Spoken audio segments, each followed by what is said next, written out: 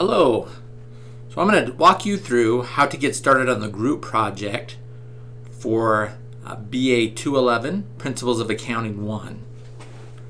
So this is the Blackboard site for the course. There is some information on this in the intro video and in the welcome announcement. But what I need you to do is go ahead and go to the group project link on the left. It says group project. Click on that. That's going to bring up several links for you. Okay, so the top link should be the group project instructions. So when you click on that, it's going to open up an online Word document that's going to have instructions on how to do the project. So make sure to read that first. Okay, so you're going to want to read that. It breaks down the purpose of the assignment of the group project, instructions, and how to submit your group project and the evaluations. There's also going to be, when you first get started, right, you're going to need to add yourself to a group, right? You're going to need to enroll in a group. So once you've enrolled in a group, okay, you click the groups button, right, and it'll allow you to enroll in a group.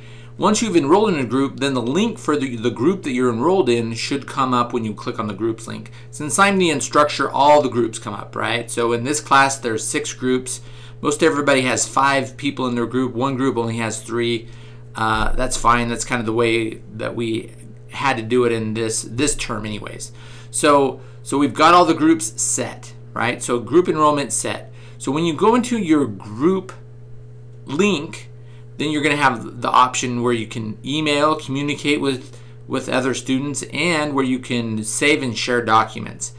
You may not want to use the group link necessarily, besides just getting the email and being able to communicate with your group initially, right? So there's a lot of groups that will actually share numbers so they can text each other back and forth, or other emails that they may want to use to communicate. Whatever you want to do, just make sure you can communicate with your group members. Okay, so let's talk about what the group project, it's in the instructions that you're going to read, but let's just talk about what the group project is all about. You're supposed to do the serial problems at the back of the chapters. So we see here a link. This is the 3rd link down, right? Term project part 1, chapters 1 through 4. So every chapter has one serial problem. Okay, it's going to be the same company throughout all the chapters. But you're going to do something that you learn in that chapter. You're going to do that for the company, right? So for example, chapter 1 is found in your textbook. If you have the hard copy textbook, the serial problem for chapter 1 starts on page 47. That's in the 22nd edition, right? And it looks like this, right? So it's after, so there's different type of assignments at the back of the chapter, right? So you're going to have your quick study, your exercises, your problem sets, and then after the problem sets there will be a serial problem. And it looks like this. In red it has serial problem up there, and so this is what you're supposed to be doing. It even has some, in pink it has kind of some check and balances to help you make sure you get at least some of the right balances to make sure you're on track. Okay, so you're going to do a serial problem like this. It's going to be different, a different exercise, right? Different things you need to do for each chapter. We have 9 chapters in this term.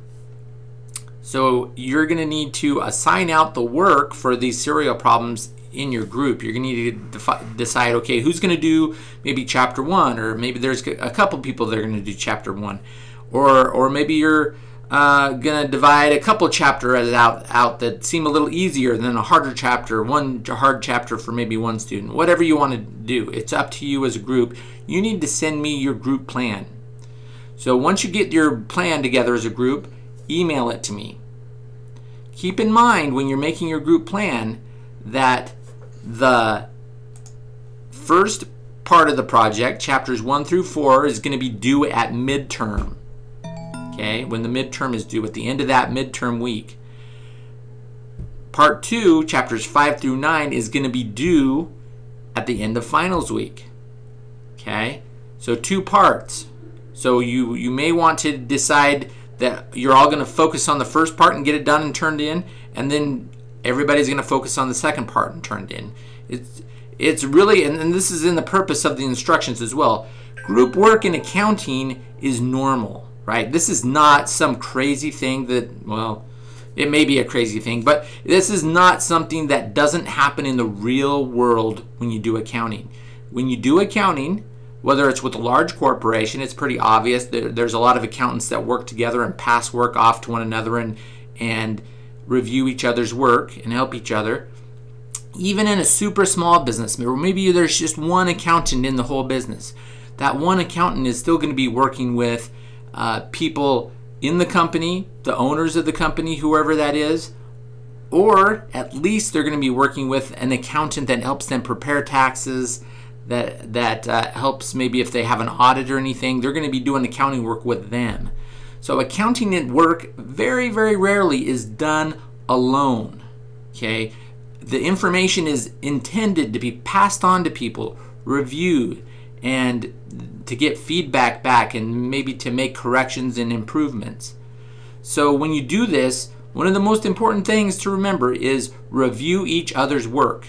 Don't take it personal if somebody says, hey, you know, you did this wrong, it's supposed to be this way. It's okay, you're learning. Everybody's working as a group. If you want to pass it by me as well, feel free. I just did it this morning. I just reviewed some work that a group has done for the first couple chapters. They look good, so I was able to give them some feedback on that. And you know, if they looked horrible, I'd give them feedback and try to get them on track as well. Use me as a resource. Okay, one last thing. All of you and your teammates are going to be part of an evaluation at midterm and finals week. So you, individually as a group member, will need to do a group evaluation of each group member. This is done through these links down here at the bottom. So at midterm, evaluate your group. Give me a ranking, you know, give me a score of everybody, how they participated, what their attitude was, were they available. Group member evaluation for the finals, same thing. So, and they will evaluate you as well, right? You're going to evaluate everybody in your group and everybody's going to evaluate you. And so, this could affect your grade, right?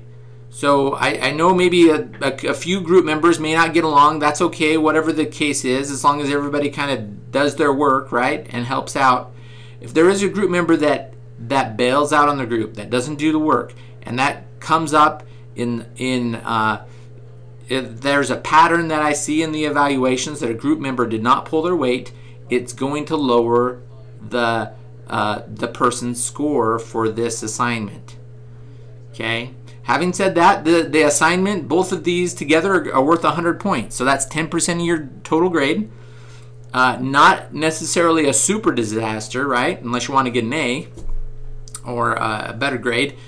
You know, you can probably still pass the class without doing the group project, but you can also, it's also going to help you. It should be fairly easy points, right? A lot of other people are going to be helping you do the work. It's easy points to get that 100 points for the group project, as long as you communicate and everybody does their part. So I hope this helps. Get started. If you have a hard time communicating with group members, send them emails. Expectations are a key point to group work, right? If you expect them to email you back within the hour, that may not be realistic expectations. People work, especially with online classes, so maybe give them a little time. Hopefully everybody's at least getting back to you maybe within 24 hours. That's maybe a more reasonable expectation. As well, they may not get on it and do their part, you know, during the first week. It may take them a couple weeks to get their part done, whatever the case is, right?